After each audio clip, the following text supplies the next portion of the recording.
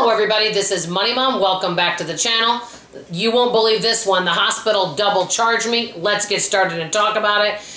I want to also share with you guys how much my medical bills with broken bones and this lovely broken neck and neck brace have been costing us. Before I get into that though, I'm going to give you guys 3 tips. If you are in the hospital or have any medical bills, some tips and tricks that I have learned from my own personal experience.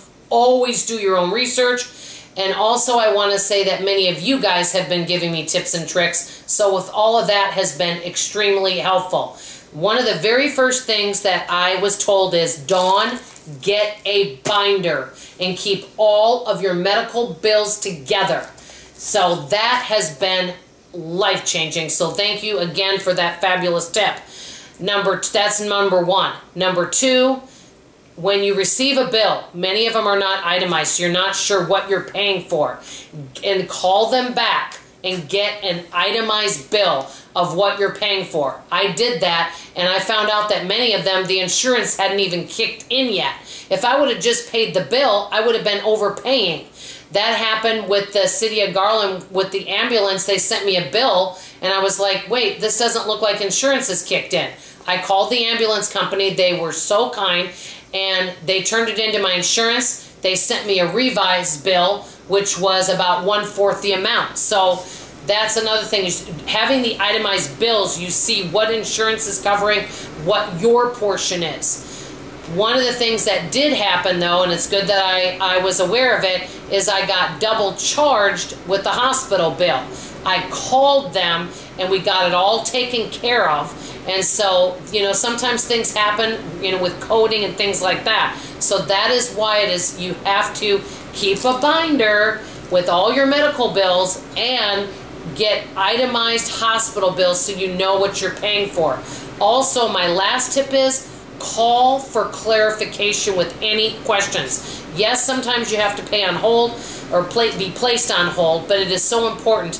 And I've been able to keep on top of this because I've been doing daily calls. Now, not right now because there's not any more bills coming in right this minute, but I've been staying on top of it. So because of that, we have had a handle on it and we don't have anything outstanding at this moment. So, how much does everything cost? We do have health insurance. We're on a bronze HMO plan here in the United States. So it isn't the very best plan, but it does, you know, cover quite a bit of a portion. Our hospital stay, just the hospital stay, was $7,400 after insurance paid for everything. Because I paid in full, they gave me a 20% discount. Then we've had all these other co-pays and medical bills coming in. So right now, we are at about $8,500, give or take, right around there. Now, you guys already know this.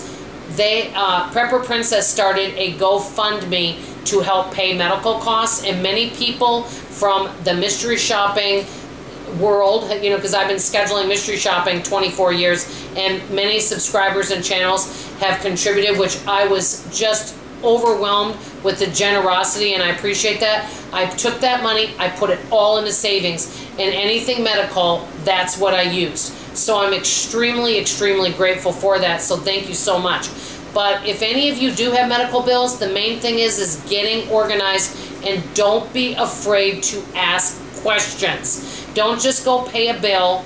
Do some research, make some phone calls, start making copies of things if you need to, and you know, if you need to make payment plans, you can do all of that.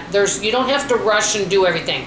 Just take it slow, keep a notebook, write down notes, get information, you know, write down names of people you talk to, dates, times. The more information you have, the better. I'll just say that. So I just wanted to share all of this with you. I hope these tips have helped. If any of you have had hospital bills or medical bills and you have some tips and tricks for us, especially if you're living in the United States, leave them in the comments below. But I'm going to just end with saying this. I am not an expert on this. This is just an experience I recently have. Do your own research and ask people that are experts on this issue. That's all I have to say for now. I love you, I appreciate you, and I'll see you on tomorrow morning's video. Bye-bye.